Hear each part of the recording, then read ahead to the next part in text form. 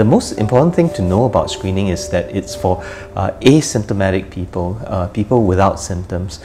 If you have pain, if you have constipation, bleeding, then that's not screening anymore. Then you have to be investigated for symptoms. Screening is for healthy people, and the purpose of screening is to pick up cancer at an early stage when it is most curable. Many people are afraid of cancer, but the truth is that cancer is curable if you pick it up early enough. For example, if you have stage 1 colon cancer, the cure rate is 95%, 90 to 95%. If you have stage 1 breast cancer, then your cure rate is also 90 to 95%. So it's important to pick up cancer before it becomes advanced, before it spreads. Screening has been shown to be beneficial for breast cancer, for colorectal cancers, for prostate cancers, for cervical cancers, for lung cancers. Different cancers have different ways of screening.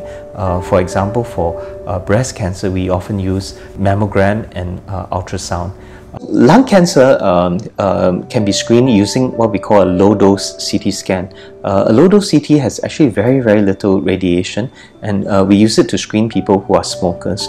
Smokers have a much higher risk of developing lung cancer, as much as 4 to 5 times higher risk. And this can be screened, and they can go for annual, once a year, low-dose CT of the lung. So I'm a medical oncologist. Every day I treat patients with cancer.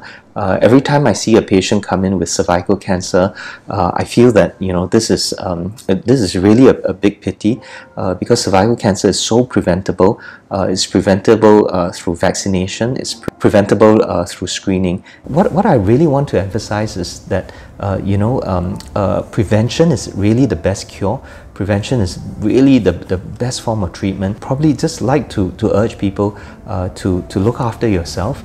It's not just sufficient to eat properly, to exercise. All that is important, but you have to take an extra step.